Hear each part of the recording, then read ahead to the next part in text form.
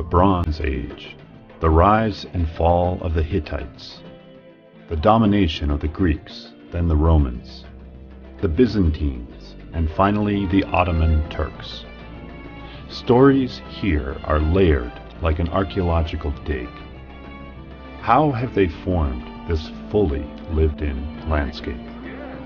I've been in Turkey before, but what I think I remember about Turkey and what I'm discovering about Turkey are vastly different.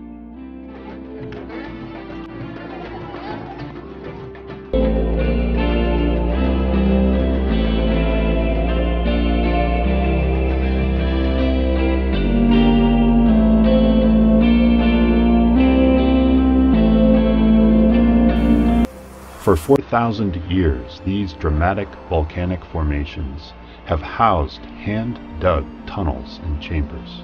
Underground networks store food, shelter animals. They've been churches, monasteries, and natural fortresses.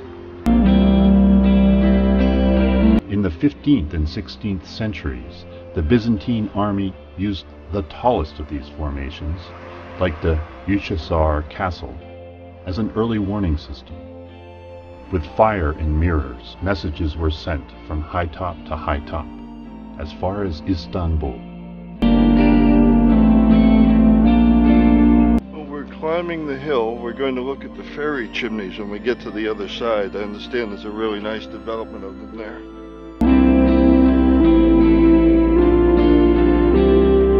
Early Christians found refuge in this area of Goremi. The tunnels to the underground structures could be completely sealed off by huge stones. It's very unusual. It's unique in all the world.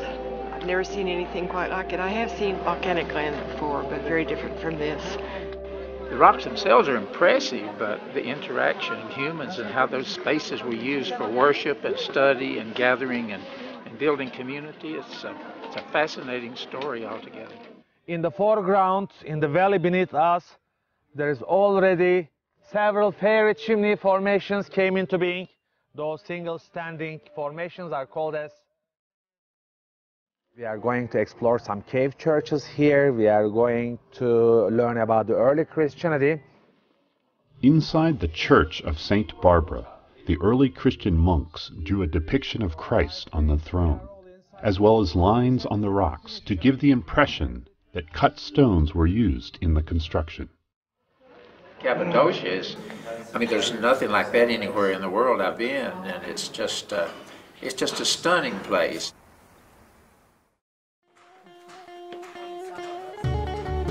Craftsmen in this region of Turkey have been manufacturing fired earthenware for almost 10,000 years. Demliğin kapağı. That's the lid of teapot. That's the cover.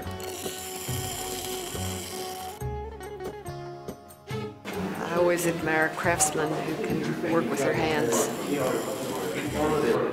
And that it's a traditional, that his, 5 generations, I believe, that was impressive. He has done this before.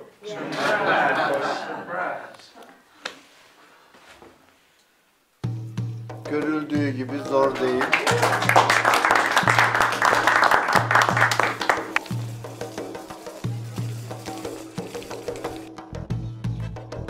We are now going to the weekly marketplace of one of the central Anatolian towns, and we are going to see what kind of business activities the local people are doing in that marketplace.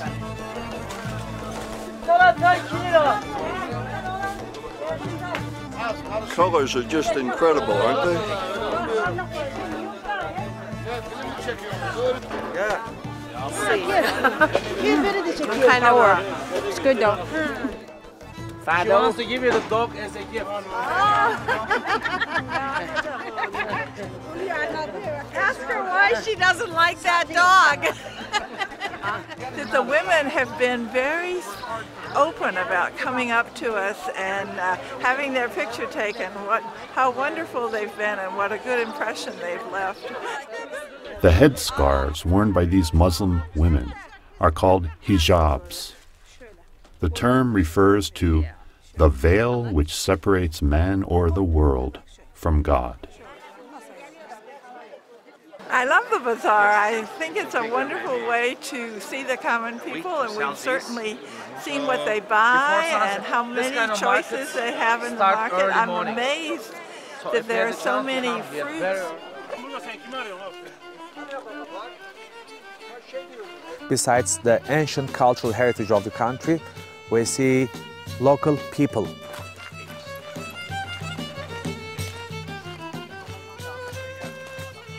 We're going to go see how they make their bread in this village.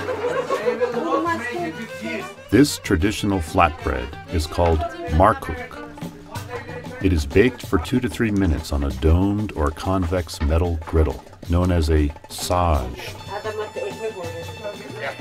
Most Turkish families eat fresh bread with every meal. Massage.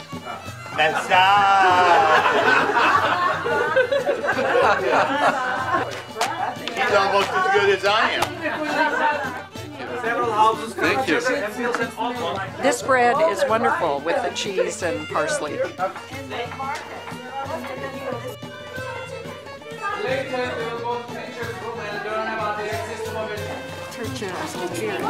Prior to 1997, children in Turkey were obliged to undertake 5 years of education. Thereafter, 8 years. And in 2012, new legislation extended compulsory education to 12 years. My name is Charles, and they spell like this. And your name is? Yes. What? I had a lot of difficulty getting the name, the pronunciation of the name, but when I had the student write it, then I was able to pronounce his name correctly. And it was very interesting. It was a good learning experience for me too. This is my body. And since we believe so strongly in education, I'm very pleased to see how well the students interact and work with their teachers.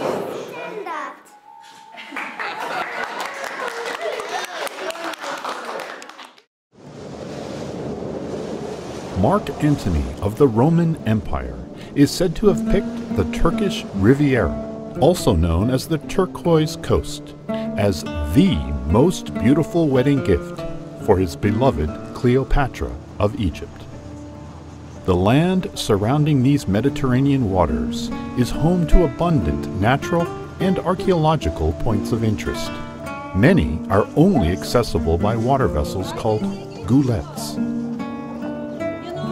Among the archaeological treasures are 2 of the 7 wonders of the ancient world, the ruins of Mausoleus and the Temple of Artemis. That kind of historical building within these mountains. Never knew that something like that even existed.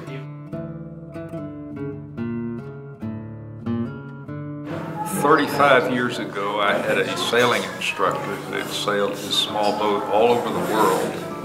And he told us that the most beautiful place in the world to sail was the coast of Turkey. And this is it.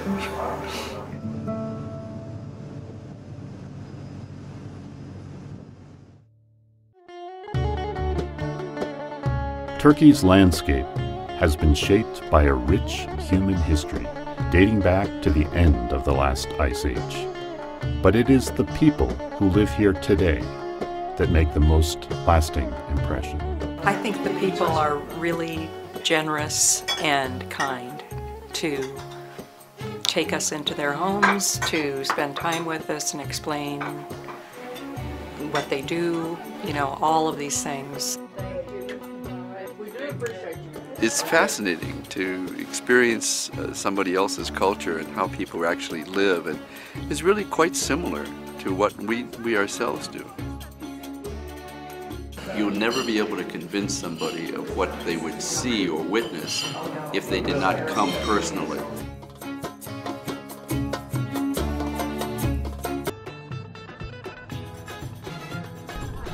Civilizations accumulate historical presence with time. Turkey emerged after several thousand years. what does it offer? Ephesus is probably one of my favorite places. It makes me want to travel back in time to see what it was really like in its heyday. I love the olives for breakfast. I'm not used to having olives for breakfast, and the apricots and the figs, and they look delicious. They've been doing this for centuries, and I am going to get into the pool after a while and take my shoes off and walk around, and maybe my aching feet will feel much better.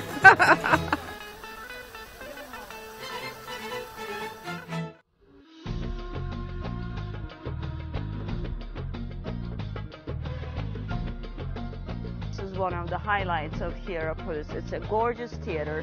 It's a Roman theater. It dates back from 2nd century AD.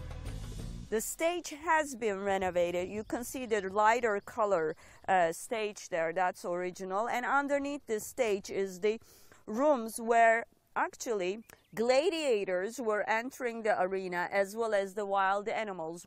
We're fortunate, I think, to have Rana as our program director. She loves her country, and that shows. Yes. I'm a program director, so I'm not just a tour guide. It is a privilege to introduce the history of the country and the people of the country, and to make sure that when the people leave my country, Turkey, that they will leave with great memories.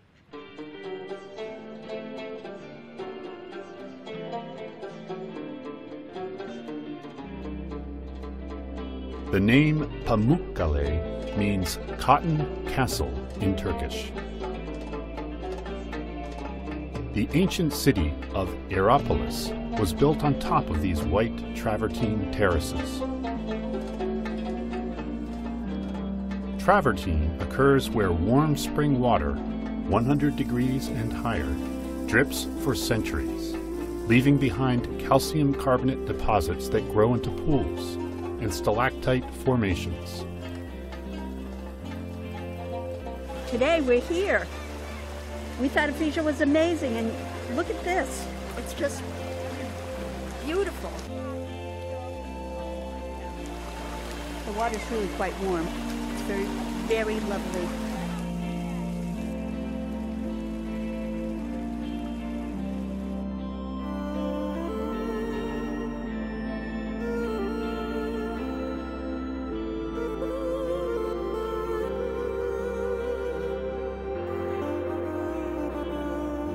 Much like walls constructed with bricks, the present is built on the foundations of those who came before.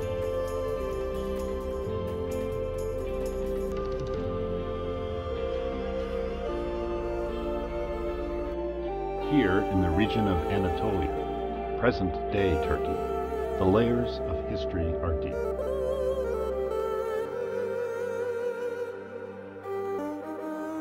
There are sites with evidence of Neanderthal man and ruins of the great Roman Empire in the times before Christ. The city of Constantinople is here, capital of 4 different empires over 16 centuries and a center of Christianity. It was sacked in the 15th century and reclaimed as Istanbul, a center of Islamic culture and the largest city in the modern-day secular Republic of Turkey.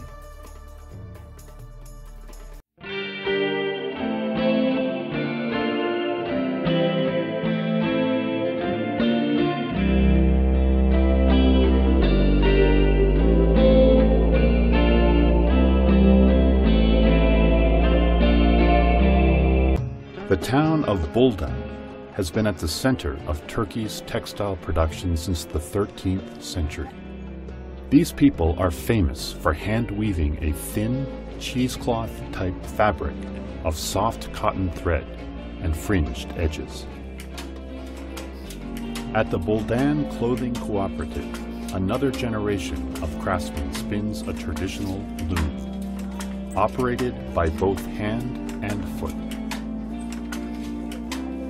They are weaving for scarves, they're weaving for tablecloths mainly, and they do ship these. It's not only for Turkey, they ship it to France, Italy especially, to the countries that they don't have such a fine cloth.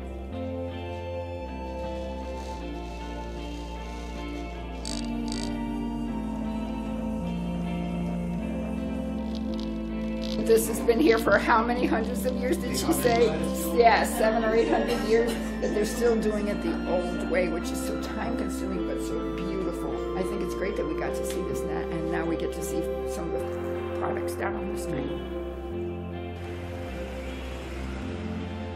I like trips where we really get to interact with the people of the country, be able to see how they live and just have an exchange with them.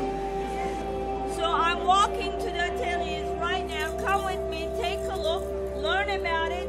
So it is the back streets is the key word maybe. That's what we show to our guests. This one is called Russian olives. They're almost like a wild olive trees, and they are ripe like this since the Turkish people didn't have much of dessert. You know, they ate these. And when you take the inside out and take the skin out, it comes out to this. It's almost like a furry, different kind of a fruit. You chew on it, and it dries your mouth like you're licking like a lemon almost. Anybody wants to try? Is there anyone that is brave? There you go. Let's see. Peel it up and let's see the facial.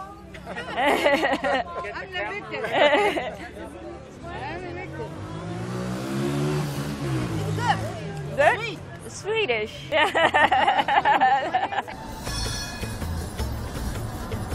To truly feel the presence of time here, when you come to the crossroads of Turkey, dive right in. It's guaranteed that you will lose 10 years after you take one Turkish bag. So some of them are taking a couple of Turkish bags today. I guess, you hear all about the neighboring countries and you expect, well, maybe there'll be some turmoil and unrest, but it's not. It's very peaceful.